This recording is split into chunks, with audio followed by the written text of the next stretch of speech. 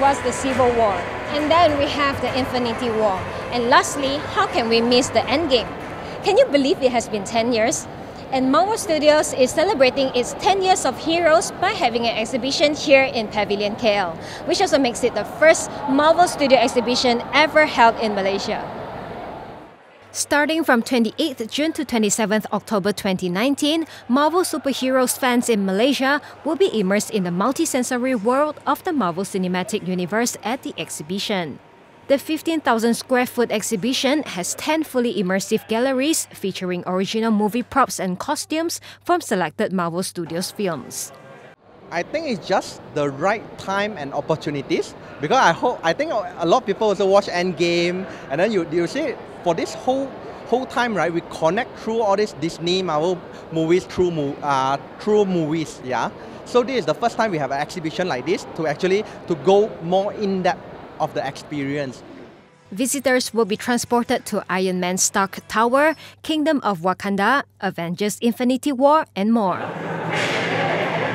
I feel great because, you know, it's not always that you get this kind of experience. So for all my fellow friends out there, if you want to have a family time or just come, and if you're a big Marvel fan, then you got to come here to check out all the exhibitions and the costumes and the wardrobes that they have here, because it's really, really awesome. And I like the fact that it's very interactive too, that in every station that you go, they have a bit of history to it, and the games that you can play. So yeah, it's pretty cool. And of course, after coming out from the exhibition too, you just want to go home and watch everything all over again.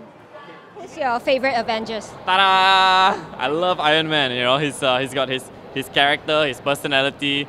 It was super, like, honestly, it was quite surreal, yeah, because we always see this in like, you know, in a movie on a big screen, right? But to be face to face with it was like, I kind of was quite tempted to like muscle and go into the suit and just try to wear it myself, you know. But obviously we're not allowed lah. But hopefully, the next time the exhibition, they'll at least have one suit where we can actually go inside, pretend to be Tony Stark ourselves. That'll be pretty cool, actually. Yeah.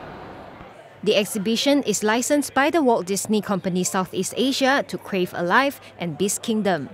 The event was officially launched by Prime Minister Tun Dr. Mahathir Mohamad and his wife Tun Dr. Siti Hasmah Muhammad Ali on Thursday.